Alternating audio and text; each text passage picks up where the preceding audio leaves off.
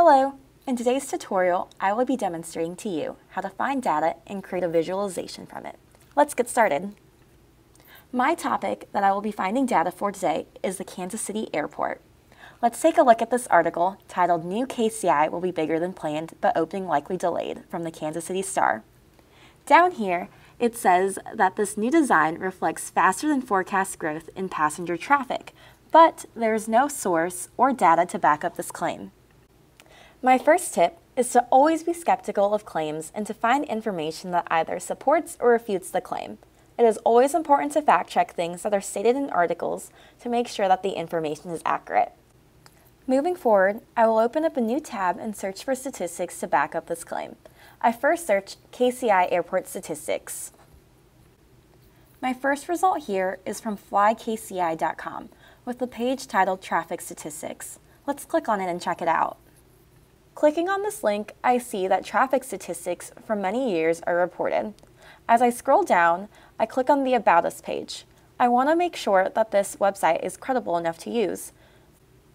Now that I'm on the About Us page, I see the numerous divisions that the KCI Aviation Department is in charge of, ranging from KCI Airport to the downtown airport. I scroll down and see that this webpage is a copyright of the 2019 Kansas City Aviation Department. This information leads me to believe that this webpage is credible enough for me to use. Now that we have established that this is a credible webpage to get information about our topic from, I will now return back to the page with traffic statistics.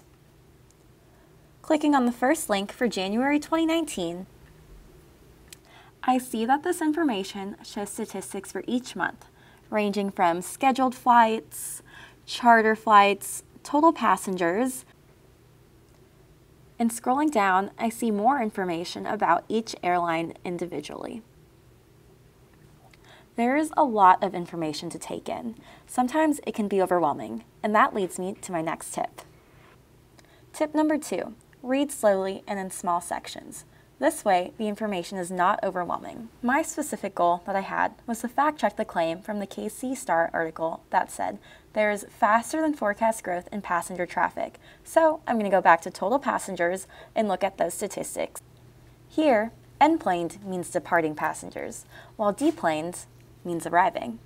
It also gives me the option to look at year-to-date. If I were to look at the year-to-date for December of each year, that would give me the total number of passengers that have arrived at this airport. So let's look at December 2018. I will pull the information from December of each year because it gives me a year-to-date column to see the total information. This brings me to my third tip. My third tip is to use data visualization for easier interpretation. To do this, I will use an Excel sheet to input my data and then create a chart from it.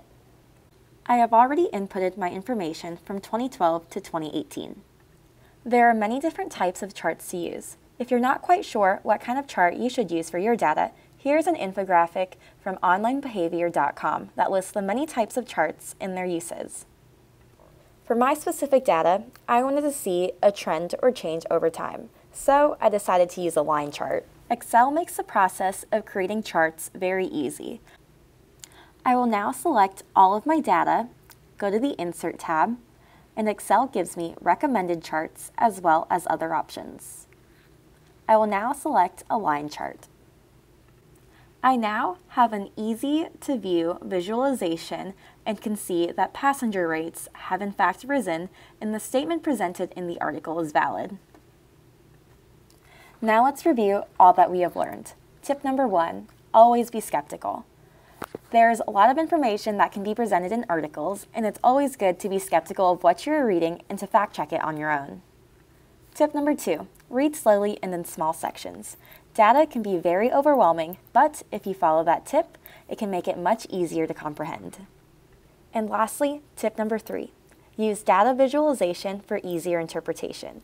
Excel makes this very easy to do, and then you're able to see comparatives and trends over time, and the data is overall just easier to read.